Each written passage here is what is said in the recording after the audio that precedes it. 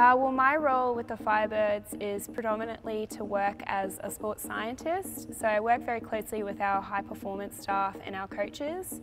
I also am working in partnership with Netball Queensland and University of Queensland as a PhD student to conduct my research whilst working as a sports scientist. So each player gets their own little activity tracker, and with that it goes into a special vest that they wear underneath their singlets. It just is in the back of the base of their neck, that's where it's placed. They also get a heart rate monitor that they strap around their chest, and the device itself picks up the heart rate.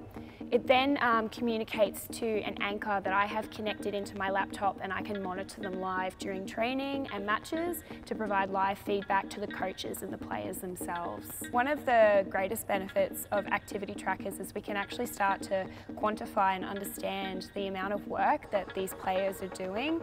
Up until now, there wasn't a lot of options for indoor sports like netball, so we can really start to understand how much they're doing in training and how this relates to their match performance.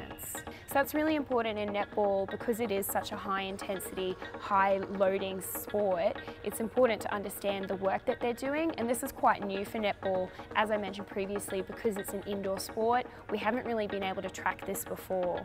So usually I generate a weekly report for the coaches to have a look at that shows each player's player load, so the amount of work they've completed, and their relationship to their heart rate, so we can see how they handled that session to the amount of work they've completed, as well as you know, how much accelerations, changes and change of directions they've done in each session. So that's what the coaches get. Usually with the players, they usually ask for live feedback during a session. You know, how am I tracking?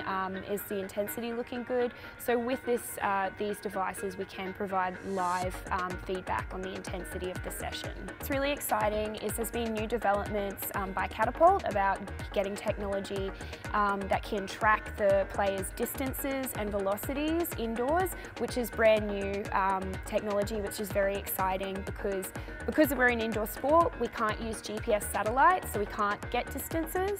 So that's a really big future for netball in Australia.